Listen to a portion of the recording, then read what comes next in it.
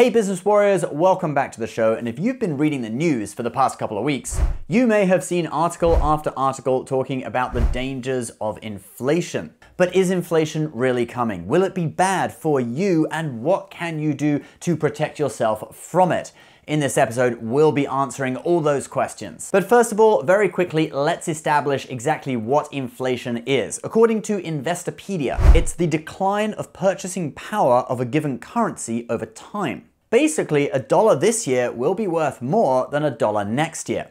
Let's say you're shopping for a new house and you see one on the market for $200,000 US. Well, next year, you may see a house with exactly the same specifications hit the market for $210,000. Basically, next year, you can't buy as nice a house with that $200,000. Okay, now that we've got that out of the way, let me ask you a question. In the 1960s, what do you think the price was of the following? The hourly minimum wage, a gallon of gas, a first-class US postage stamp, the cost of an average home, an ounce of gold, and the average price of the Dow Jones Stock Index in the year 1960. Here's some cheesy elevator music while you think about that.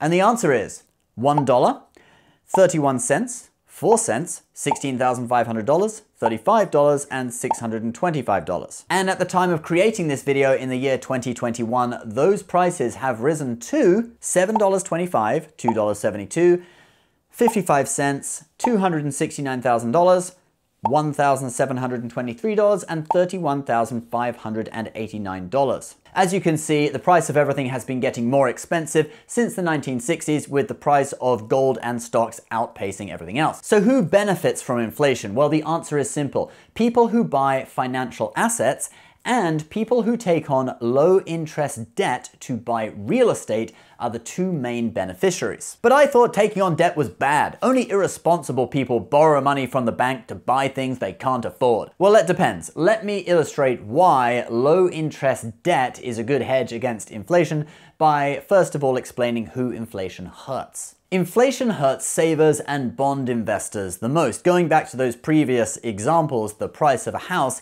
in the 1960s, if you had saved $16,500, which was enough to buy a house back then, well, congratulations. Now you have enough to buy a secondhand Subaru.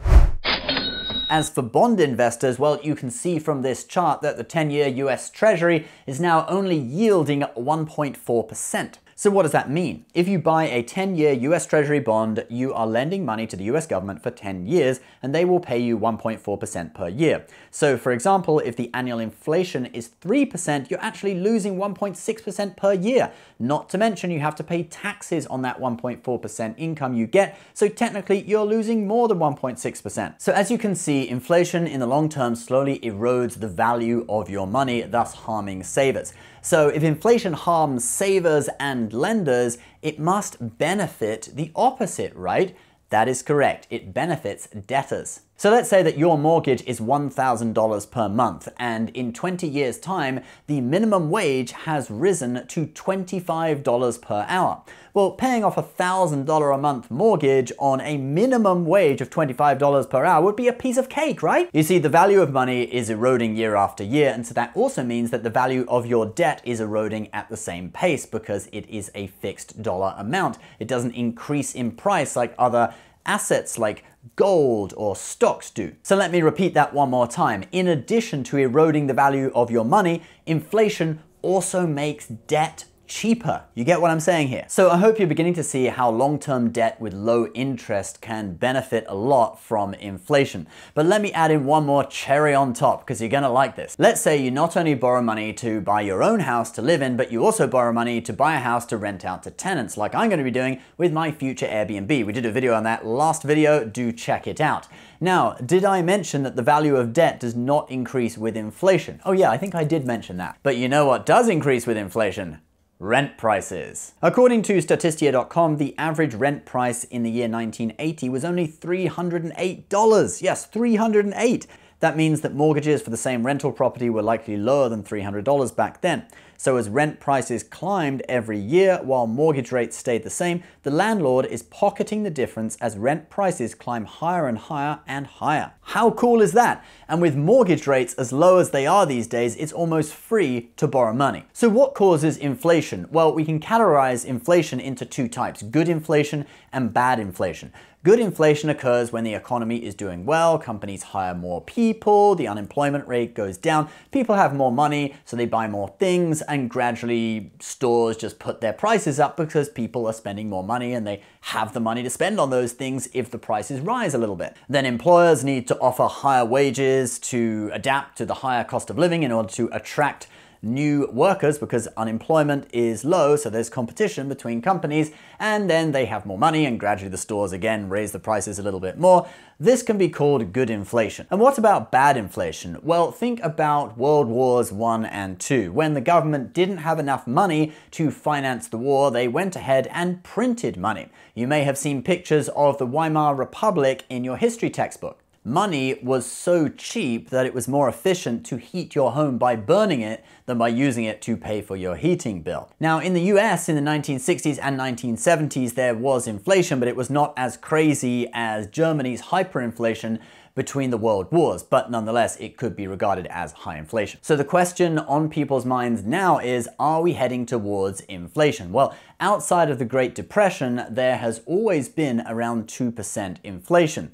But is inflation going to head into the 5 to 15% range as we saw during the 1970s? Well, some economists think that with all the stimulus we've pumped into the economy over the past year, that will trickle down and become inflation. Get that money printer going and we'll buy everyone Lamborghinis. Some economists believe that after the pandemic subsides, all that pent-up demand will explode consumer prices. On the contrary, other economists don't agree with that. They believe that without stimulus, many businesses would lose money, go bankrupt, people would be unemployed, and there would be less money being spent in the economy, and that would all cause deflation. So you need stimulus in order to balance it out and stabilize the economy. So what do I think will happen? Well, if we go back to the years 2008 and 2009, where the federal government was throwing money at everyone on Wall Street, you know, like the mortgage giants, Fannie Mae and Freddie Mac, buying mortgage-backed securities, bailing out the banks and car companies, purchasing US bonds. Many people were under the impression that we would see a high level of inflation. But if you look back